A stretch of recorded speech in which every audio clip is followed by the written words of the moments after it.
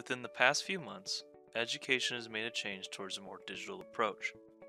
Even with the best planning, students can find themselves having trouble understanding topics both in and out of school.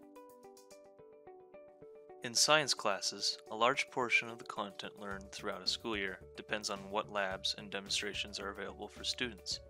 These labs help students visualize and see exactly what is going on in the world around them.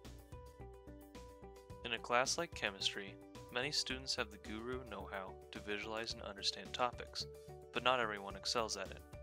There are different ways to visualize topics through computer programs and labs, though most programs are outdated or only cover a certain aspect, and labs on the other hand must be completed in a classroom in a certain amount of time. Hi, I'm William Wheaton, and for my STEM Capstone project, I'll be making a chemistry calculator. For chemistry students, I want to develop a program that calculates and visualizes chemistry equations in labs in a sandbox-like environment. This program needs to be accessible on most devices and run smoothly with all the operations.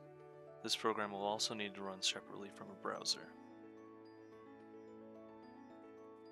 For mentors, I've contacted Mr. Garochi, a chemistry teacher at Golden High School. I've also contacted Sophia, a School of Mine student who is planning on majoring in computer science. Both these mentors will help guide me and fact check my work along the way.